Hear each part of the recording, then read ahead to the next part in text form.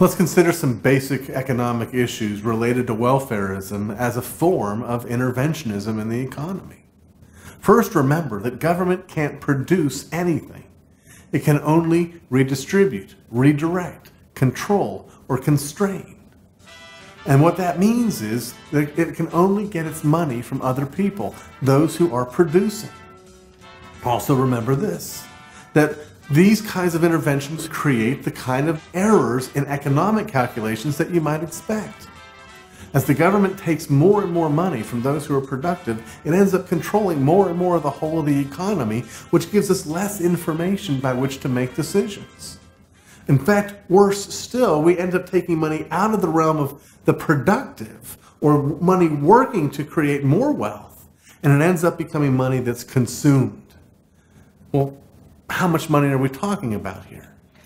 Well, consider this. From 1934, the year the Social Security Act was passed, until 2008, government spending, not private spending, government spending on pensions, welfare, and health care amounted to $45 trillion. That's a lot of money. This creates enormous, constantly increasing groups of people who are either partially or totally dependent, not on their own work, not on their own stewardship, not on their own calling, but they're dependent upon the state to provide for them. That's harmful for them and harmful for society. Government programs, understand, that are purportedly designed to help alleviate poverty actually end up creating more poverty. That's a basic economic principle. What you subsidize, you get more of.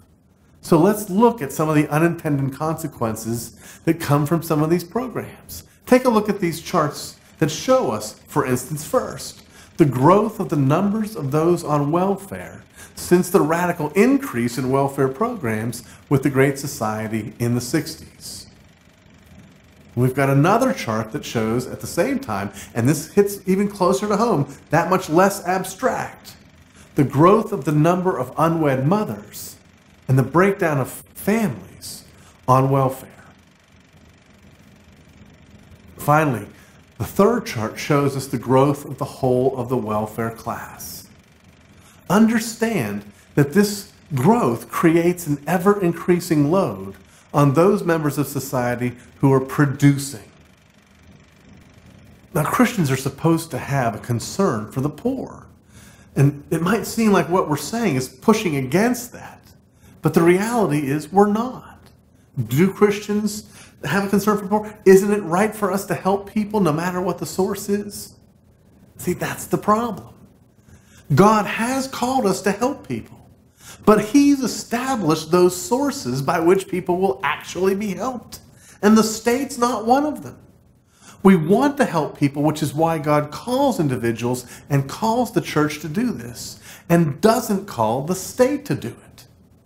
But you might be wondering, now wait a minute, all these people, all this money we're spending at the state level to care for people, surely you're not saying the church can pick up that entire burden. We just don't have the resources for that. Well, that's right. We've gotten into this mess over a long period of time, and it's going to take a long period of time to get out of this mess.